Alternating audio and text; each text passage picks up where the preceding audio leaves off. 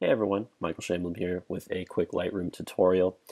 As you know, Adobe Lightroom, or Adobe in general, has released a new version of Lightroom, Lightroom CC, and it has this nifty little feature here called Dehaze. It's being talked about a lot, and I thought it would be fun to just try it out on some different images. Now, a lot of people have been using it to take their hazy images and obviously dehazing them, which is essentially what the filter is supposed to do. But I think there's also a few other applications that may be cool for this slider. So let's go ahead and just try it out. So here I have obviously a very hazy image. This was taken in Shanghai, China, and there was a decent amount of pollution.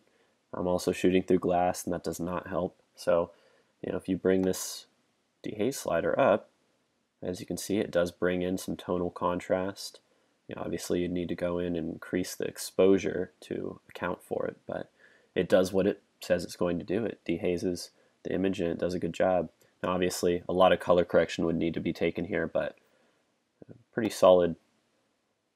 Another cool thing I found is if you decrease the dehaze slider, you can actually add more haze, which is kind of interesting. You can add sort of like fog to the image. Now if we take it down to like 50 and we start messing with some of the other sliders, I mean, you can add some really interesting looks to your images. Now obviously this isn't going to work for every image, but for this one I actually kind of like what the haze filter has done here. It's kind of interesting. Now here's another image, again very hazy, taken through a glass window, taken in Shanghai, a lot of pollution.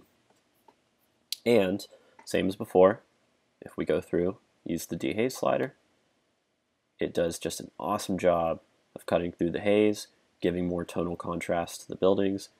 It's just in general a great filter. Now obviously a little bit of color correction would be needed, but pretty good. It saves a lot of time.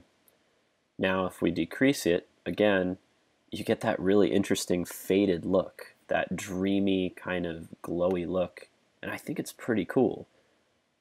For this image, I would almost do two versions, one where the haze is corrected and one where it just looks like this really glowy, crazy sunset. Now it does add a lot of warmth to the image, so I'd need to go through and kind of, let's see here, let's cool off the image just a little bit. But yeah, really interesting. Here's another image taken in Shanghai. And for this one, it's not very hazy. I mean, it wasn't a hazy sunset at all. It was fine. Nice tonal contrast in the clouds. Now, if I was going to edit this photo, I'd probably go in and bring in more contrast into the clouds. Well, I found with the dehaze filter, you could bring this up and it adds the tonal contrast in. And it's pretty cool. Now, if we take it down again, you get that ethereal look. You start to bleed the tonal contrast. Gives the image kind of like a ghostly look. This may be good for black and white images as well. Here's one more. An image shot through glass. We have some crazy haze going on over here. Bring dehaze. Does an awesome job cutting through it, just like the other images. Now, this is the thing that I found the most interesting. These are all cityscape images. They're all shot in some pretty bad conditions, I guess. Pollution, haze, glass windows, all of that. Now, what if we were to take this dehaze filter and use it on an image that doesn't really have any haze? An image like this, a waterfall image. What could we do here? Well, if we use the dehaze filter, we can bring in tonal contrast and create some really interesting contrasty looks to our waterfall image. That's pretty cool.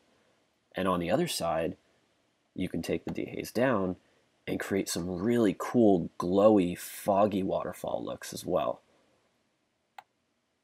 And I think it's pretty interesting, and I'm going to keep playing with this filter and seeing, what kind of effects we can have on our images. Obviously, there's a lot of tweaking to be done here, but I think there's many more applications for this slider beyond just the typical dehaze a really hazy shot, So I thought it'd be fun to share. I hope you guys found it fun as well. Keep watching for more tutorials. Thank you so much, guys, for checking in.